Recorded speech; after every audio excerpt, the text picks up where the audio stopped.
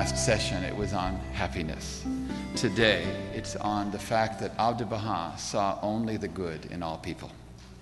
The quality of only seeing the good in people may be the most important message we can take from Abdu'l-Baha. Over and over again, he emphasized this point, that he only saw good in every person he met, and he ignored all the bad in people. In both cases, this is something that he did.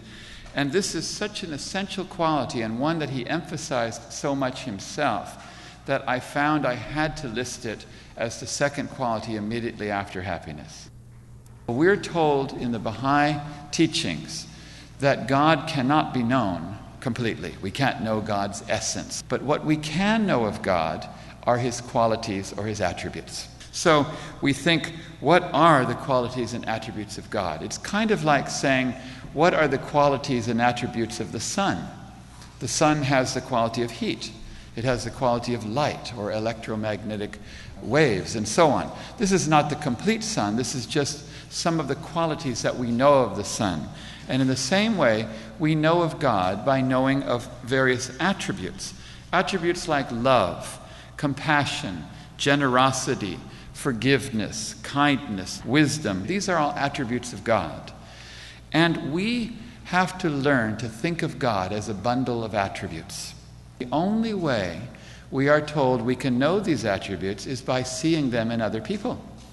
If we didn't know a generous person, how would we know that God is generous? If we didn't know a kind person, how would we be able to understand that God is kind? So I want you to think of these things as God themselves. Think of kindness as God. Think of compassion as God. Think of these things are just a little part of God. Now here's the trick. Every time you see a person, I want you to look for a good quality in them. I want you to look for love. Look for compassion. Look for generosity. Look for kindness. Look very hard and see if you can find a good quality. And when you see that good quality in that person, you just saw God. Abdu'l-Baha realized that every single person is an unopened letter from God. Every single person he came across, he looked hard, and when he found God, he loved them. And he ignored every other part of the person, because to him that didn't exist. It actually doesn't exist.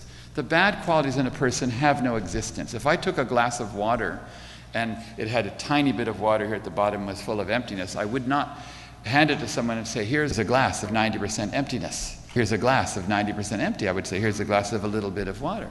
Abdu'l-Baha looked at every person as a glass of water, partially full, partially empty, and he concentrated on the water.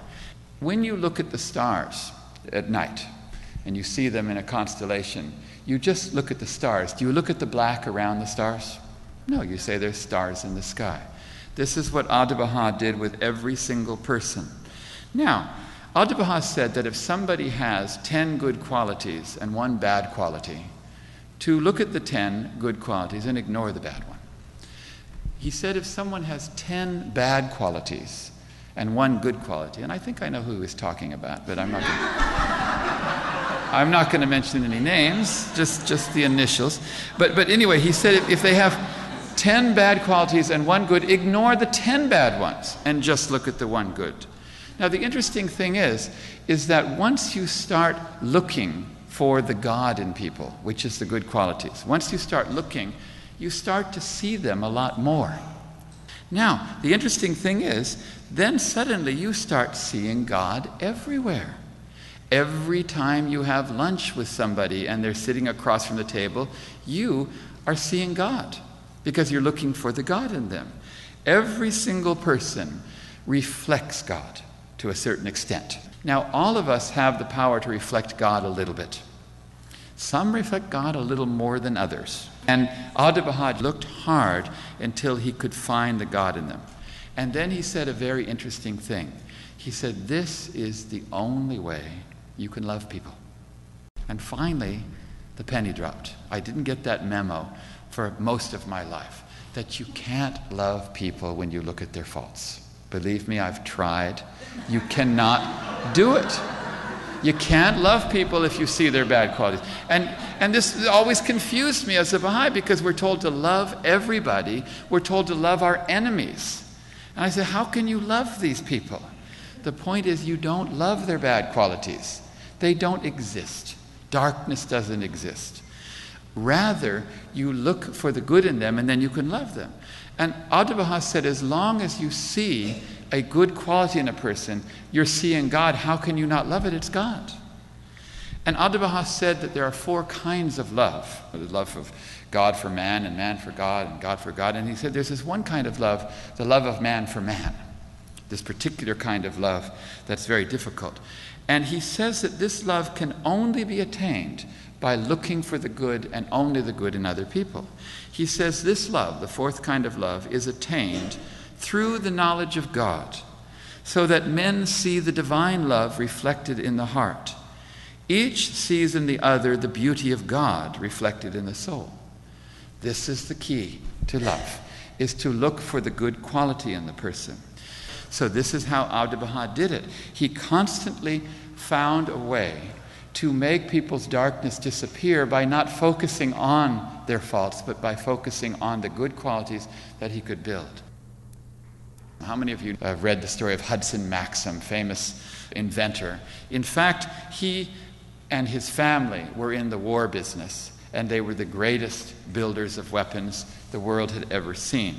Thomas Edison, who was no slouch when it came to inventions, said that Hudson Maxim was, quote, the most versatile man in America in terms of what he was able to invent.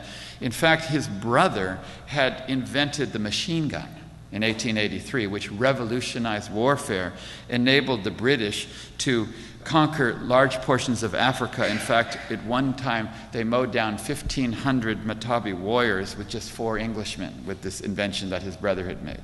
And the younger brother, Hudson Maxim, invented war explosives, which completely revolutionized modern warfare, and he was a very wealthy man.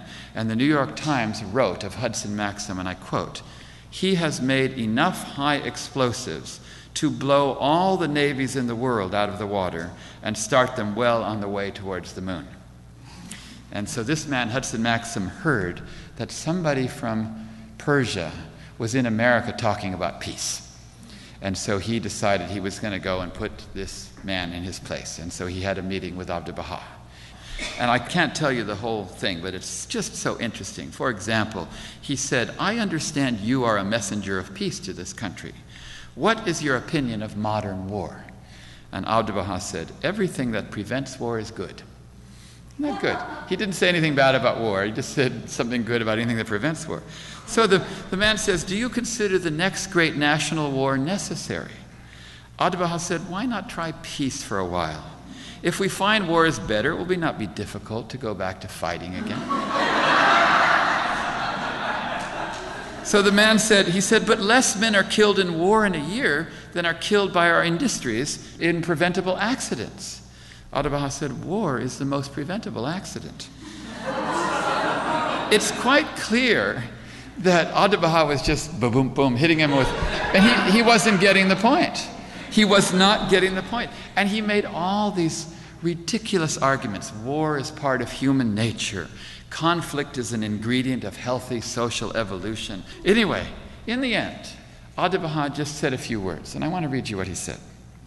He said this: "The discovery of high explosives, perfecting of death-dealing weapons of war, the science of military attack, all this is..."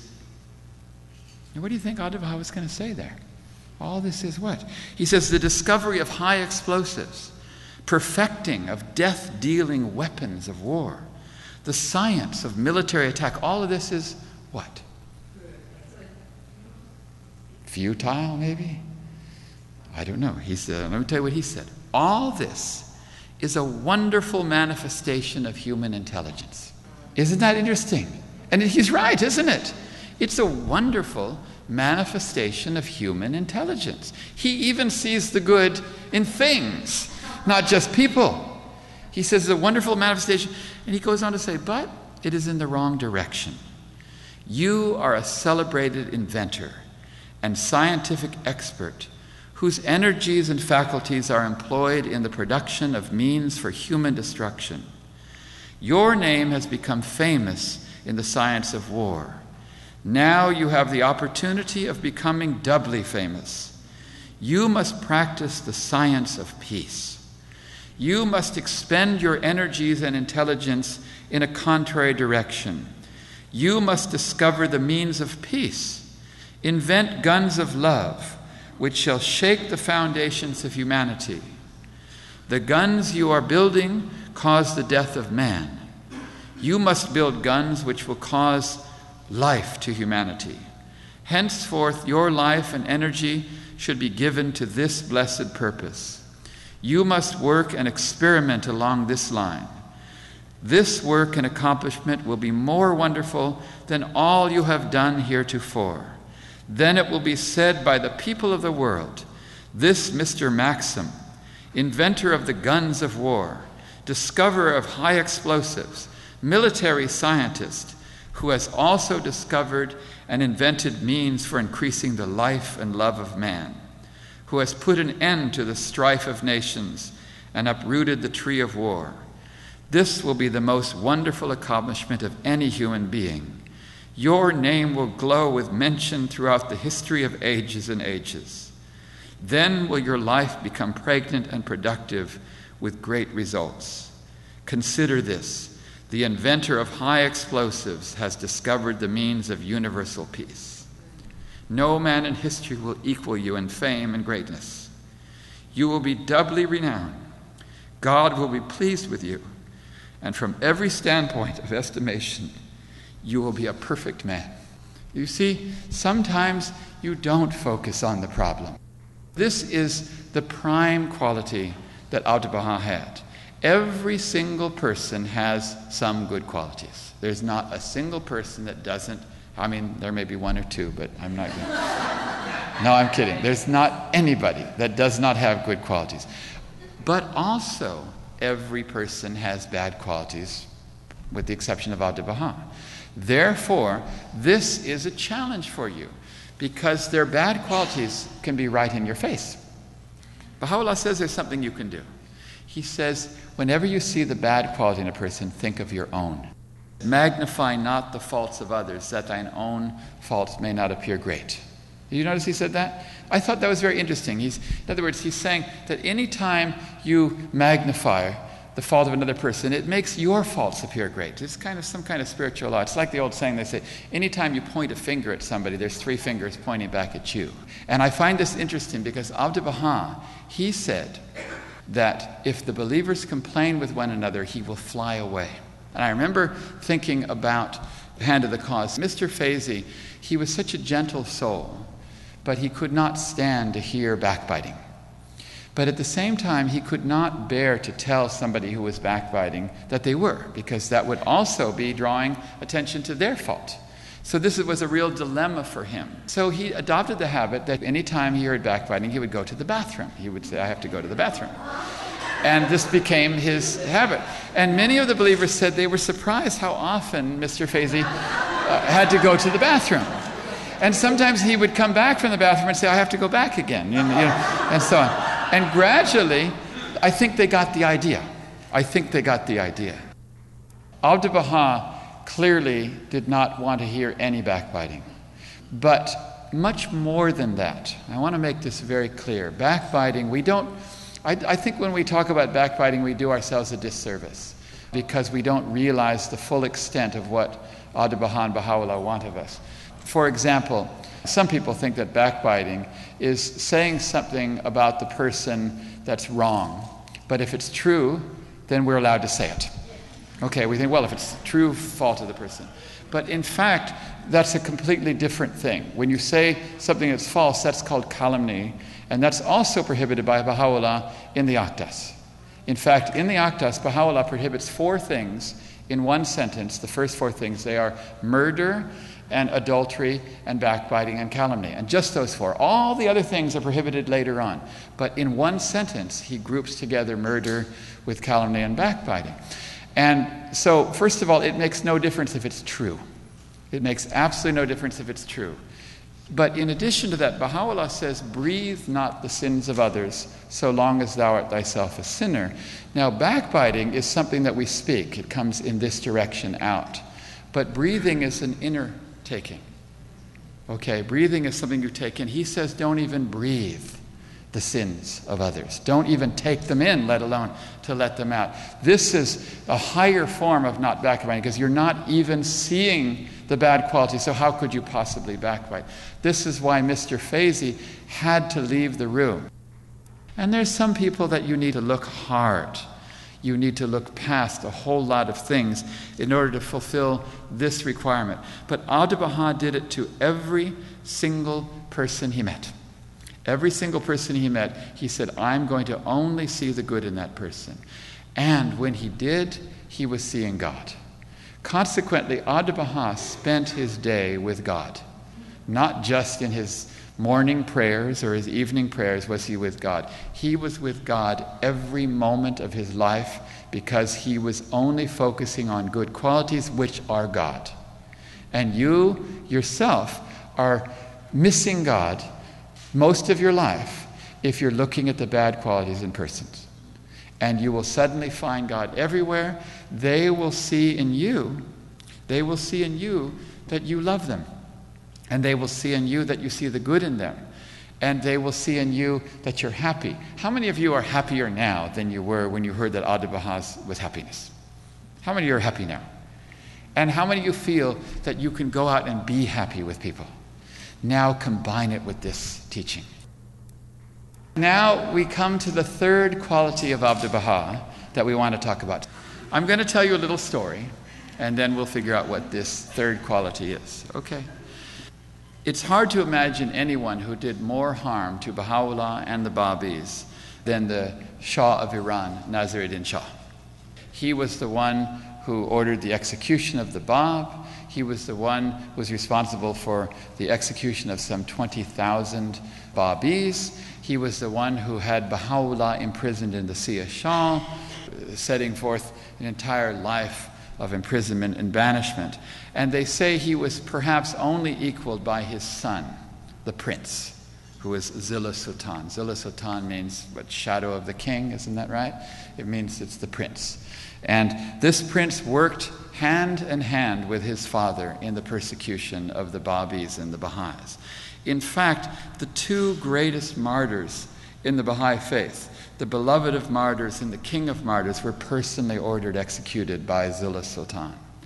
And he put hundreds of Baha'is and Babis to horrifying deaths. And you know that ultimately his father, the Shah of Iran, lost power and the family went into exile. Now I want to ask you about a remarkable coincidence, and what are the odds of this coincidence taking place? Abdu'l-Baha ends up a prisoner and an exile for almost his entire life until his late 60s because of the Shah and this son, the prince. And finally, in his late 60s, he gets out of prison. It takes him a year just to gain his health in Egypt. And then finally, for the first time, gets on a boat, sails to the south of France to Marseille, immediately travels up to Geneva without stopping, and then stays in a hotel called La Paix, which means peace. And he says, for the first time in my life, I experienced peace, which has got to be true, that for the first time in his life, he experienced peace. And this is the first place he stops in the West, in Geneva, and then goes to the West and stays in Tonneau-les-Bains, just on the border of France and Geneva. So what are the odds that this first place Abdu'l-Baha stops in the West, that the prince, Zillah Sultan, happens to be in exile in Geneva, of all spots on the planet, and Abdu'l-Baha gets out and he's right there? What are the odds of that? I'm thinking it's amazing. But what are the odds that on the day that Abdu'l-Baha is walking the streets of Tonneau-les-Bains in France, that he's not even in Geneva, he's actually in Tonneau-les-Bains himself? That these two would meet, the very first place Abdu'l-Baha visit. Don't you think that's kind of unusual? And so Zillah Sultan is walking and he sees a man in Persian clothing. Now, that's got to be pretty unusual in 1912 in France. So naturally, he says to somebody, he says, who is that Persian man? What are the odds that the person he asks is a Baha'i? Hippolyte Dreyfus. And Hippolyte Dreyfus says, it is Abdu'l-Baha. And he knows who Abdu'l-Baha is, and he knows what he did to Abdu'l-Baha. And so he says, will you take me to him? And so Hippolyte writes in a letter to Juliet Thompson about this. He says, if you could have seen the brute, Juliet, mumbling out his miserable excuses. And I'm thinking about this scene. This man, who Abdu'l-Baha saw at the age of 9 his father with 100-pound chains suffering. This man who saw the death and the execution of thousands of his followers, who had to witness the death of his own brother before his eyes and beg his father to save his life and couldn't do it, who remained a prisoner his entire life. And now this man comes to him on his first day, and he's trying to experience peace, and he's making miserable excuses. And I'm thinking, what's going to happen? And Hippolyte continues. He said, the master took him in his arms and said, all those things are in the past. Never think of them again. Then he invited Zillah Sultan and 2 sons to spend a day with him. And as I read that, I thought, Abdu'l-Baha's forgiveness had no bounds. No bounds. Who possibly has ever done anything to me as much as this man did to Abdu'l-Baha and his father and the Baha'is? Nobody. And Abdu'l-Baha took him in his arms and said, all those things are in the past, never think about them. And then wanted to spend the day with him. And I realized this quality of forgiveness of Abdu'l-Baha, it is an amazing quality. His forgiveness had no bounds. And it made me think over and over again about the quality of forgiveness that Abdu'l-Baha had. But it only struck a chord in me later on when I found out that Abdu'l-Baha himself told the Baha'is they must learn to forgive. That we must learn to forgive everyone. And I think it is no accident in history that this meeting took place. This meeting, this unbelievably remarkable coincidence. Before we saw Abdu'l-Baha in any other sphere of activity in the West, this is the first incident that God gave us to see. For 1,000 years, this will go down as the greatest historical lesson or legend in Baha'i history, that the son of the Shah came to Abdu'l-Baha and he hugged him and said those things are in the past. And so as I thought about it, I realized that the quality of forgiveness is an essential spiritual quality, not just one of the many 100 or so that I could pick, but also that it's a very hard virtue. It's an extremely difficult virtue. And so I felt it's important to mention this. All of the other 6 that we're going to talk about, the 2 that we know already, happiness, it's not so hard to smile. Seeing the good in people, you try a little bit, it's not so hard. And the other 3, they're not so hard. But forgiveness, that's a hard one. You can easily assess your own spiritual maturity anytime you are unhappy or you don't forgive. Because anytime you're unhappy, all you have to think about is, what am I attached to that's making me unhappy? Is it material things or comfort or something? In other words, unhappiness is a sure way to look at yourself and say, well, what am I attached to that's making me unhappy? Baha'u'llah says there's only one time you're allowed to be unhappy. That's when you're far from God. And there's only one time when you're allowed to be happy, and that's when you're close to God. So anytime you have any form of unhappiness, it's a form of spiritual diagnosis. It's the same with forgiveness. Anytime you don't forgive someone, just say, let me think about that reason. Why don't I forgive them? What is it that I'm attached to? It's not about them. It's about me and my attachment. And suddenly you realize that this quality that Abdu'l-Baha is talking about, this quality is the pathway to love. Let's just analyze the story. Let's just think about this, first of all. The prince, Zillah Sultan, he did a wrong thing. Would you agree? Would you think killing 20,000 Babis it's wrong? Okay, so we don't just forgive people that are good. You have to forgive the bad people. So he did the wrong thing. Secondly, he did not acknowledge that he did the wrong thing or apologize. Did you notice that? in the story? He did not apologize. Some of us like to, if the person apologizes or admits they did it, they say, okay, now I forgive you. Well, we'll forgive them as long as they will do that, okay? You think it helps. Okay, but this didn't happen in this case. Furthermore, Abdu'l-Baha did not seem to feel the need to tell him all the things that he did and that why he felt and why he suffered. A lot of us, we want to go to a person and we want to share with them, I want you to feel what I felt. I want you to understand how much you hurt me. I want you to do all that. And then we do that and then we forgive them. We feel that it's necessary for us first. Abdu'l-Baha didn't do that. In fact, quite the contrary. He said, don't even think about those things. He didn't even want him to think about those things. Furthermore, and this is the hardest, Abdu'l-Baha then said he would spend the day with him and his sons. And this is the hardest of the four. I mean, I can think of maybe going, okay, I forgive you now, get out of my face. In other words, forgive them, but you want me to spend quality time with them now as well?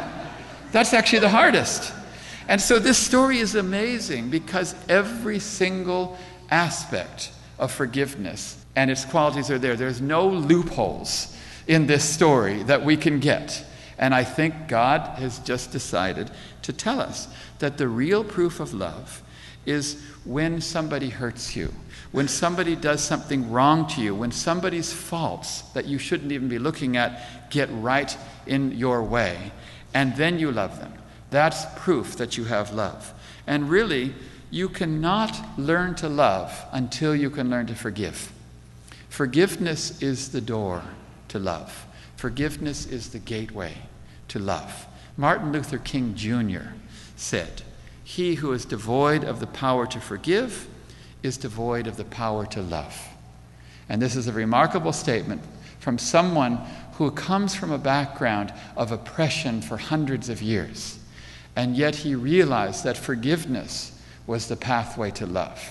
You can't not live with anyone in any kind of close relations that sooner or later you're not going to have to practice forgiveness.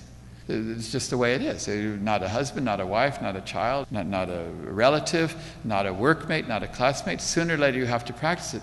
So this is an essential quality, and it's not one that I would have immediately included in my big six. But gradually, as I read things, and as I thought about it more, I realized that one cannot learn to be like Abdu'l-Baha if one cannot practice this quality. If they cannot go home from this school and try to at least forgive in their minds, if not in real life, everyone that they've hurt. And they will find that suddenly they have become freed, that they have become liberated, and a huge chip has been carved away, and they are closer to God's image.